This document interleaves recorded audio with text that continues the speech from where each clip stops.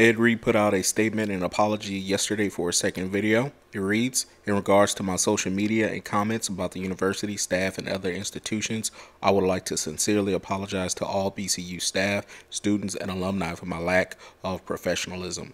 My language and tone were unacceptable as a father, coach, and leader.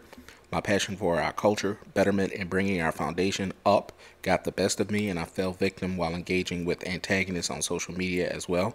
I'm fully aware of the hardworking folks at our school who are also fighting to make things better and more financially sound.